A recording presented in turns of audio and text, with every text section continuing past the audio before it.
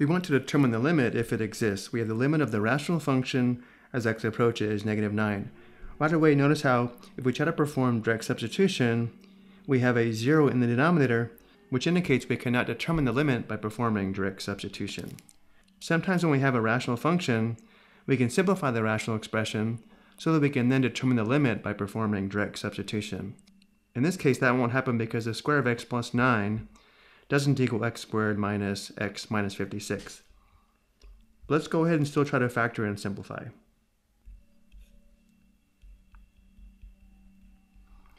If the numerator does factor, it'll factor into two binomial factors. The factors of x squared are x and x.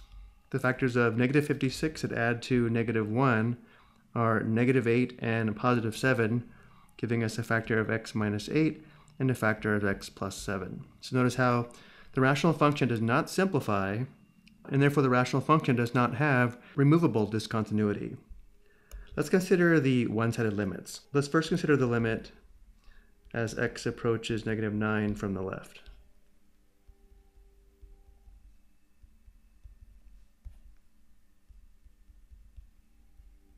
Looking at just the numerator, as x approaches -9 from the left, the numerator is going to approach the square of -9 minus -9 minus 56. Simplifying, we have 81 plus 9 minus 56, which is equal to 34.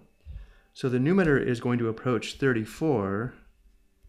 And it doesn't really matter whether it's approaching 34 from values greater than 34 or less than 34. What's important is it is approaching a positive value. And now looking at the denominator, as x approaches -9 from the left, x plus 9 is going to approach 0 from the left or from negative values, but because we're squaring the result, the denominator is going to approach a 0 from the right or from positive values.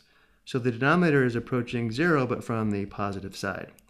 So if the numerator is approaching a positive constant and we're dividing by smaller and smaller positive values approaching 0, the function values are going to approach positive infinity. And now let's consider the limit as x approaches -9 from the right. Well, the numerator is still going to approach positive 34. In the denominator, x plus 9 is going to approach 0 from the positive side or positive values this time, but then again we're squaring it, so the denominator is still approaching 0 from the positive side or from values greater than 0. And therefore the limit from the right is also approaching positive infinity. Because both one-sided limits are approaching positive infinity, we can state the visual limit is also approaching positive infinity. And now let's verify these results from a table as well as a graph. As we approach x equals -9 from the left or values less than -9, we can see the function values increase without bound and approach infinity. Similarly, as we approach x equals -9 from the right or values greater than -9, again the function values increase without bound and approach positive infinity. This verifies the original limit is approaching positive infinity.